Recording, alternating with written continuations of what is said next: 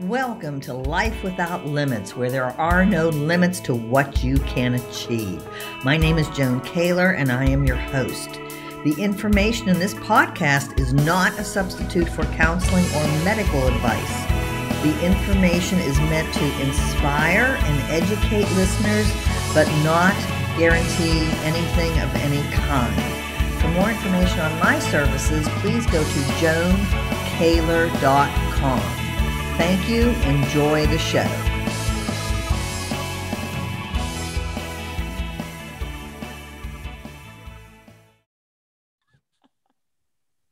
Welcome in, everyone, to Life Without Limits, where there are no limits to what you can achieve. Truly. I'm Joan Kaler. I'm your host. I'm thrilled that you're with me. And I say this every time, but I really mean it every time. I am so thrilled about this podcast today. All the ladies out there, okay, listen up. All the gentlemen out there, listen to how you can support the woman in your life. Because this podcast, I am with Stephanie Raffelock, right? Did I? Almost. Raffelock. It's phonetic, but it's spelled so weird that it just gets garbled. So I want to share already with you all a beautiful quote from her website, which just brought me to tears. Okay. And we will visit her website during this podcast, but on one page on her resources, she quotes, or she writes, "In the vision that I seek to manifest in this phase of my life, I stand for lifting other women up. I stand for supporting and encouraging women and their dreams. I stand for self-knowledge, which reveals us all things to us. Know yourself deeply and shine that light in the world. Ladies, shine your light." And then she quotes Carl Jung once said, "The privilege of a lifetime is to become who you truly are."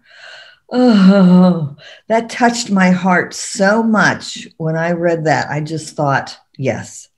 All right. So that's the tease to bring you all into this podcast to give you a sample of Stephanie's heart. Now I'm going to give you this woman is so accomplished. Take a breath. Stephanie Raffelock is the author of Creatrix Rising, which we're going to talk about her new book today, Creatrix Rising, Unlocking the Power of Midlife Women. She writes press in August 21, which means this book is going to come out, but you can definitely pre-order it, and we're going to talk about this today. She also penned the award-winning bestseller, A Delightful Little Book on Aging, of which we did another podcast together the first time I met Stephanie. Okay, Stephanie, I don't want to mess this up. A graduate of Naropa, did I say that correctly? You did. Naropa University's program in Writing and Poetics. Stephanie was a contributor to the Rogue Valley Messenger in Oregon. She's blogged for Nexus Magazine, Omaha Lifestyles, care2.com, as well as 60andme.com. She is a former iHeart Radio host. We have an expert here, ladies and gentlemen. She is now a popular guest on podcasts. I'm so lucky to have her, where she inspires women to embrace the strength and passion of their personal story. So this is Miss Stephanie. Oh my gosh. Hi, Stephanie. Hi, Joan. So it's quite the intro. Come on in here. Well, I wanted to give everyone not just of your accomplishments, but a piece of your heart. Mm. Oh, by the way, Stephanie also hails from Austin, Texas. Woo! So how are you all doing down there with the horrible storm that we had? Well, the storm has passed, and now it's a very interesting lesson in Texas politics and what happens when you privatize a grid as opposed to federalize a grid. There's a lot going on, and there are some changes that are going to have to be made. Mm-hmm. You know, these extreme winter events that used to be like the every 100-year storm aren't every 100 years anymore. You know, right.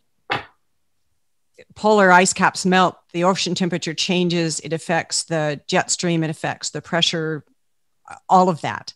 And so as a result, this winter, we had 7 days of single digit temperatures. It was very tense because the houses here aren't built like, my house in Colorado was built to withstand 7-degree temperatures for 10 days. No biggie. Yes. But here, that's not the case. And I don't know if Texas owns a snowplow. So once the roads were snow and ice packed, no one could get anywhere. Trucks couldn't get to food stores. Power outages caused food stores to close down because they couldn't keep, meat fresh. There were all kinds of far-reaching tentacles of this storm. And now people are digging out, and there's, and I mean that metaphorically, the snow is gone, but people are digging out and trying to figure out what's next. We're just looking at the stuff that we need to replant around our house and asking the question, do we get something that's more zero tolerant? So it was a big deal. And yes. Yeah. Well, we were all watching it around the country and just praying for you all. It's just, is this possible? What's happening down there? Because, of course, in the north where I live in Pennsylvania, I mean, this winter was I want to get to your book, but this winter was the winter from hell. Yeah. So I was digging out. I have a snow blower, a regular snow shovel, a garden spade to crack the ice. So we're experienced with this up here. We don't like it, but we're experienced with it. Right. And I was watching weather.com and I saw, okay, so the last week of February, it's going to be in the 40s. And I said, everyone, the great meltdown is on its way. And we are recording this on March 1st. And I don't care what the calendar says, even though the calendar says that spring isn't here until March 21st. As far as I'm concerned, spring starts today. I'm with you.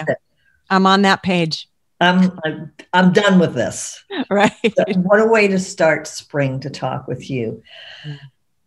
Stephanie, your book, Creatrix Rising, Supporting Women After 50. And it's truly the year, in my humble opinion, of women.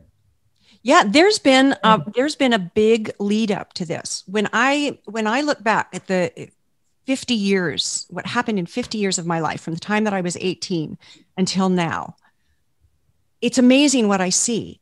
In 1974, the Fair Credit Act changed the fact that up until 1974, women couldn't get a bank loan or a credit card or buy a house without the signature of a male relative on the application.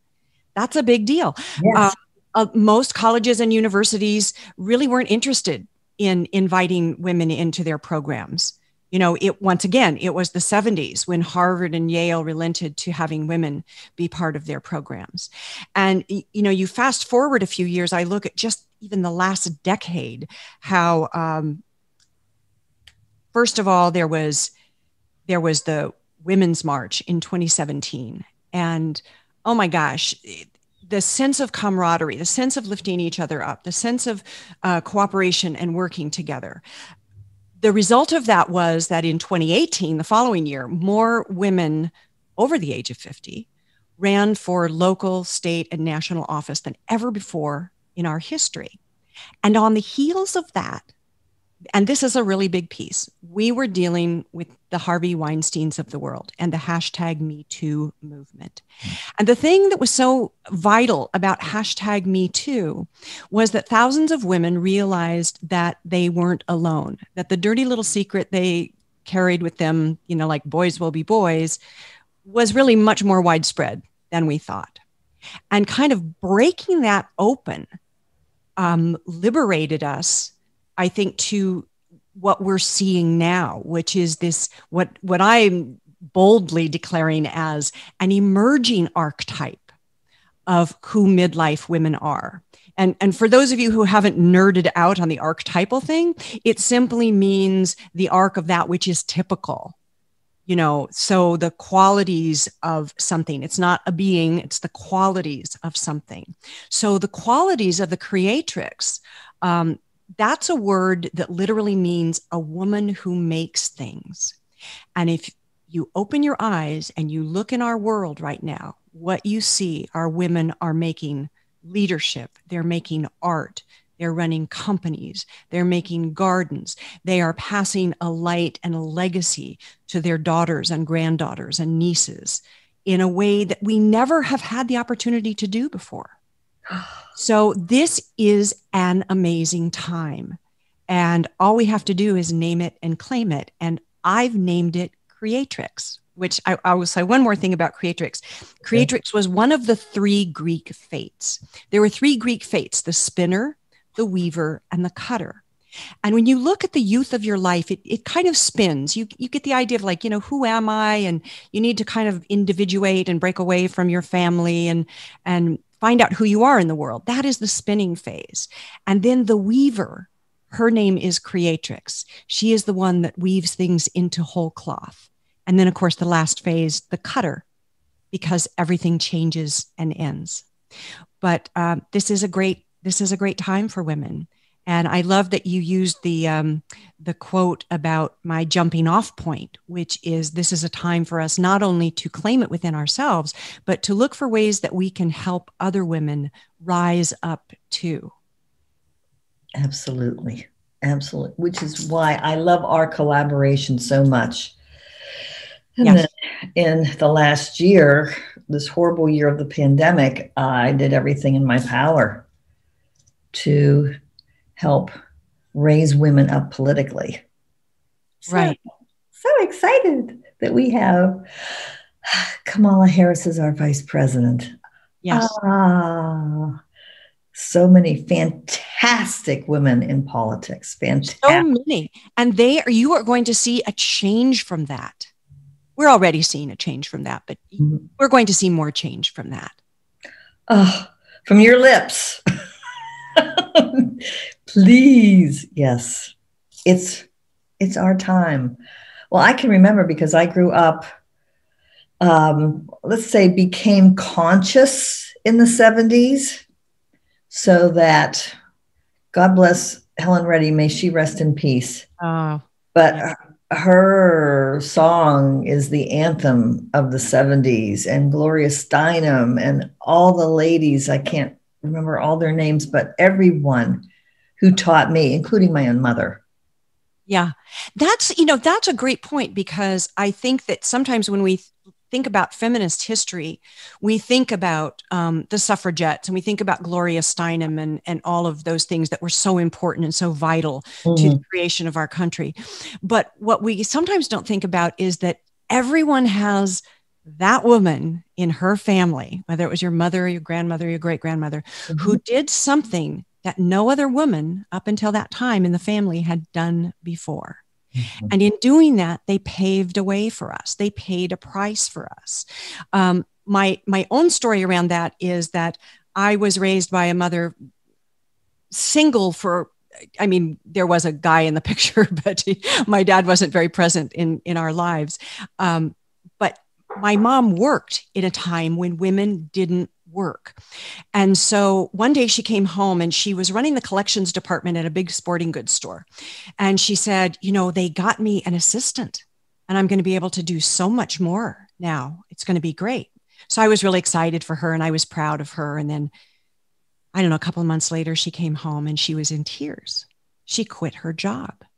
I said, why did you quit your job? I was only 11 or 12 at the time. The idea of her quitting her job terrified me. And she said, well, I found out my assistant was making more money than I was.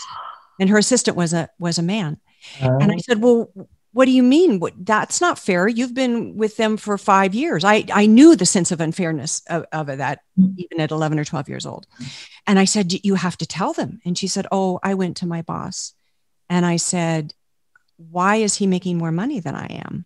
And the boss said to her, well, he's got a family to support. And my mother said, so do I. Now, the only recourse that she had in the 1960s was to quit. She did so to preserve her dignity. There was no Lilly Ledbetter Act. There was no talk about, how women make 80 cents on the dollar to what men make. There was no conversation like that to be had. So that was her only recourse.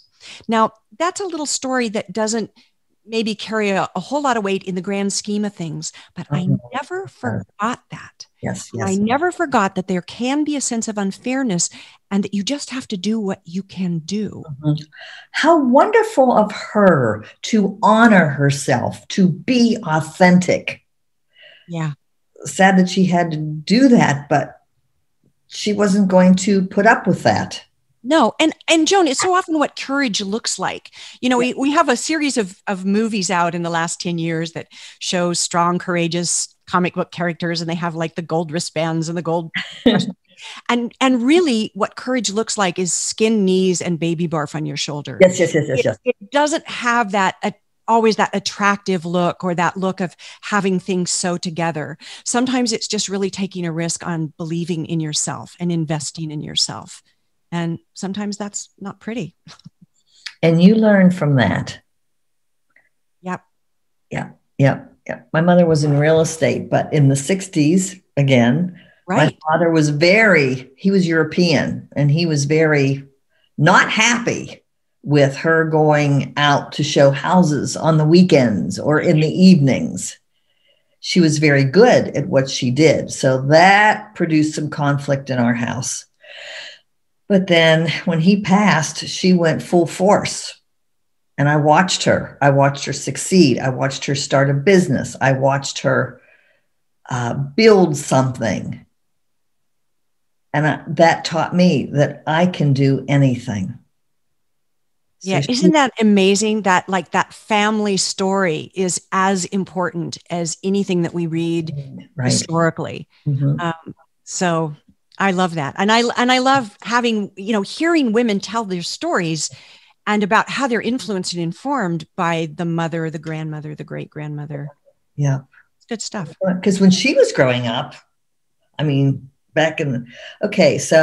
she was born 21 and 30s rolls around. What do you want to do? You could only be a teacher, a secretary, or a nurse. Those were your three choices. So she chose secretary. But so we give thanks and are in gratitude to all the shoulders of the women that we stand on. Yeah. Including our mothers. Yeah. And our grandmothers. And all those women who had the courage to stand and be and do. So that here we are. I'm going to proclaim, even if it's not nationally proclaimed, the year of the woman. 2020, definitely 2021. Forbes magazine just did a big issue, 50 over 50. 50 women over the age of 50 years old that are CEOs, that are government leaders, that are artists, that are just astounding women. Well, as a therapist, when I meet a woman over 50 and she thinks, oh, this is it, or even I hear stories of women in their 60s. So young people will come in and they'll say, oh, my mother has this and my mother does this. She says life is over and she's not. I say, how old is she? Oh, she's 62. She's 63. I go, what? And I feel so sad. Yeah. Or someone comes in and think that they're done with their life. There's nothing more they can achieve. And I go, no. Let's rewind that and take a look at this. Because I think this is one of the most creative times of a woman's life. I think that once you get over that bridge, that we call menopause, that spiritual, psychological bridge, that the world opens up in creative ways that it wasn't open before. Absolutely. And there's a sense of, I think that we have a greater relationship with quietude than we do in younger days. And that quiet informs us, that's how self-knowledge is born, and self-knowledge reveals all things. Is when we're able to sit in quiet with ourselves. And so I agree with you, like this is our time. And I think we should all be excited. I'm thrilled. And I am proud to say, for anybody that doesn't already know this, I'm proud to say I'm 67 and I'm telling you, life gets more exciting every day, people. So wherever you are chronologically, it's what you're thinking in your mind and what you're feeling in your heart. Age means nothing. I'm telling you. And Stephanie's telling you too. I'm telling you too. And I'm going to be 69 this year. So you look fantastic. Whoa. Yeah, I just smile a lot. So you have a sparkle in your eyes. That is I beautiful. love this part of my life. I love what I'm doing. I feel like I worked a whole lifetime to get to the point where I could do what I wanted to do, which was to write books and write articles and address this idea of feminism that has been such a part of my life. And finally have the freedom and the confidence to do that. I mean, I think that we're in a confidence building stage really till, I don't know, maybe forever. I don't think that you get it once. No. Then, you have it. No. It's like, oh, I get how the game is played. And now moving forward, it's all smooth sailing. I think that, confidence is something that we win and re-win over and over again. It changes. What satisfies us changes. How we see ourselves and what we want to do in the world, all of that changes. And that's a big part of these times too, is that I think women, once they accept that creativity, they get to a point where it's like, they just don't care what other people think. I know. They're just going to kind of go for it. I'm thinking, when did that thought come into my mind? When I was 59, when I was 60, I want to lead with kindness and with my heart. But truly, I don't give a gosh darn if, whatever decision I think is best for someone or best for myself, I go with it. And I don't give a gosh darn what anybody thinks. Right. It's so far, it seems to be working. I want to share with everyone. First, I want to share with everyone your fantastic website. So I'm going to pull it up here and then share it.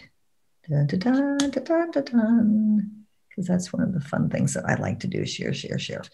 Okay, coming back down here. Going to share. Going to Stephanie. Here we go, folks. Here she is. Oh, so beautiful. byline-stephanie.com. Okay. And then scrolling down. So many wonderful tabs on this. Just so many places to go. Podcasting, books. Here's Creatrix Rising. And I'm going to, you all, I'm going to show you the link on Amazon for this. So just letting you know. Unlocking the Power of Midlife Women. Oh, I just get chills when I look at this. Woo! People, okay, we're going to Amazon right now. That's it. I can't take this anymore. Okay, let's see here. There we go. Stephanie, did that come through? Am I still sharing? Yeah, it is. And I can see it. And I'm always sort of amazed that they put their books up so early. I don't know if I guess the paperback is up, but I don't know what's being offered right now. If it's just the Kindle and the hardback, I'm not sure. It's hardcover, August of 2020, pre-order price guarantee. Blah. Okay, so we've got that. So everyone, you can. Oh, here we go. Let me just move my screen over. So hardcover. Here's paperback. Okay, that also says August 2021, and the Kindle version. I mean, Stephanie rocks. She's got it going on, people. So can they get the Kindle right now or? No, they won't release the Kindle or anything until the publication date. Okay. But all forms, folks, all forms. Yeah. What a marvelous, marvelous journey. I think this would be such a powerful book. Not only for women who are enjoying the special time of their lives, but for women who are in any kind of doubt about themselves, any kind of wondering, can I really do this? Well, here's the thing about this book is like, I do talk about the emerging archetype. I talk about the history of women, but I share many of my own stories, which are like, I'm not a theologian. I'm not a sociologist. I'm not an anthropologist. I'm kind of like a regular woman. And in fact, that's the RW behind my name means regular woman. So I've shared just my stories, which are my process. And the reason I've done that is I want other women to know that I want them to be inspired that they have a story that also shows the arc of their life. And, we can rewrite the ending to our story at any time. Yeah. It doesn't have to be like what it was last week. Mm-hmm. It can be something new. So the idea of this book is that you pick it up and you get inspired. It's like, oh my gosh, she tells this story about when she was 22 and how confused she was. And I felt like that. And here's my story. And women, when there's something very special when we share our stories with each other, there's something kind of magical that happens. First of all, we feel more connected. Right. But second of all, it's always a learning process. When I hear another woman's story, like hearing about your mom being the real estate person, and I think, God, it's almost like a foreshadowing. She lost her husband probably earlier than she would have liked. And yet she was prepared. She had a job. She knew how she was going to get by in the world. And now she just kind of, unleashed the hounds, so to speak, and did it on a much larger scale. And how that must have informed your own life and who you became. Well, I knew that I could always survive. Right. Through a loss. What powerful information is that? Is to know that you can always survive. Right. Of course, I knew it internally and intuitively because there was no way that I had that wisdom and those skills back there. I think life is such a journey as it ebbs and flows. And then the wisdom that we gain, if anything, someone the other day asked me, what do you want to achieve in the next 10 years? I said, well, I want to grow in kindness and I want to grow in wisdom. Yeah. Those are two good choices. Well, one of the I'm a very type A personality. I'm a fire sign. I'm a Leo. And it's like, all right, let's get this done. Da, da, da, da, da. Okay, what do we got to do? Blah, blah, blah. And what I'm hearing now is take a breath, slow down, and start to enjoy some of what you've built. Yeah, I'm going through a little bit of that process myself. Of course, I'm a type A personality too. I love other women who are type A personalities, but I've come to a place where it's like, I just have to reprioritize because my energy has changed.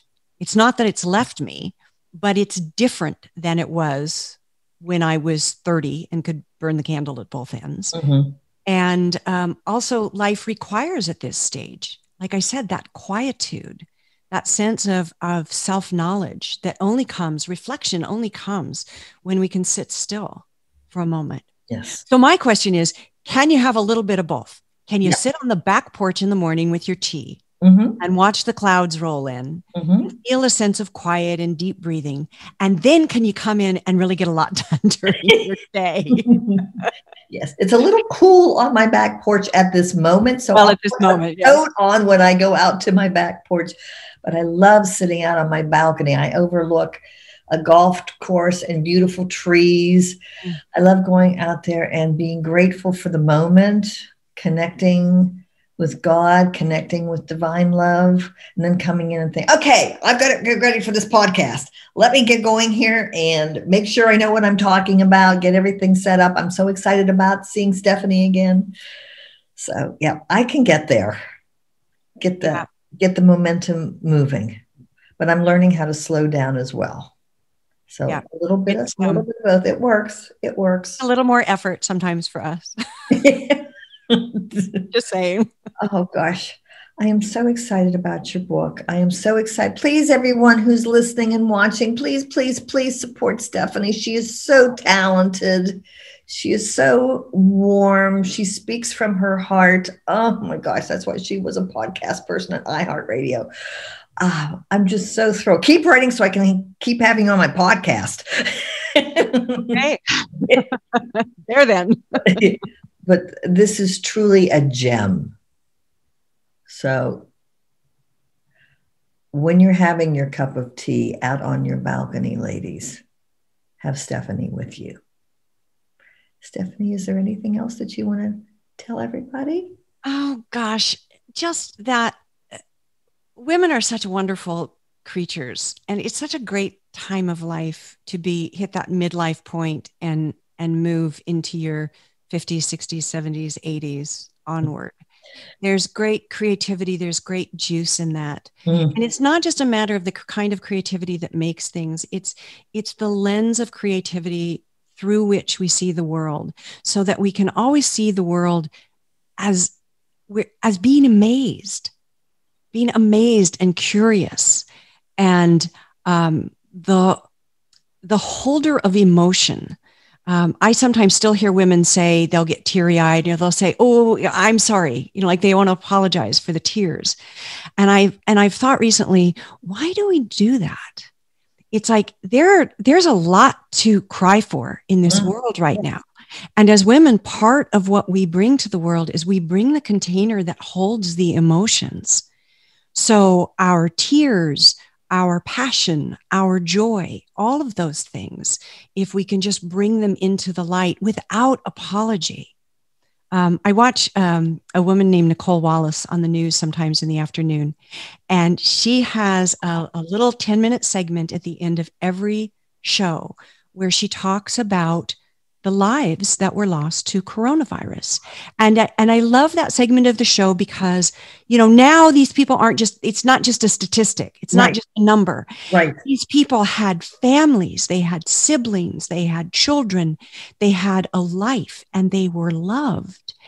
And every day when I see her do this, she gets a little teary, some days more than others. And I think how appropriate that she would model for us that these people deserve our tears, that this virus and what all of us have experienced in this time, that deserves our tears. So women in midlife, as they go into that phase of, I don't really care what other people think of me, have an opportunity to let their emotions show. Absolutely. That models for people that, what we need. I feel like the world needs to feel. And this is what women bring. We bring this sense of permission. Wow. Yep. Wow. I'm just giving this a moment because it is so profound and so wise. So for once in my life, I'm going to shut up, because I want everybody to be in your moment. I want everybody to be in your cloud, in your field, as we say, in physics and in the world of tapping. I want everybody to feel your heart and feel your wisdom beautifully. Folks, it's been my joy and honor to be with Stephanie. I hope you have enjoyed this podcast. Please share this with others. Please let them know what's possible.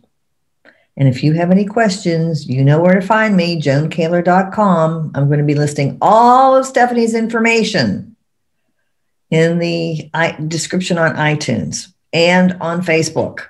And she's going to be plastered on my social media. So thank you all for watching and listening. I am truly grateful for everyone who's out there. And for right now, I'm going to say, see you next time. Thank you, everyone.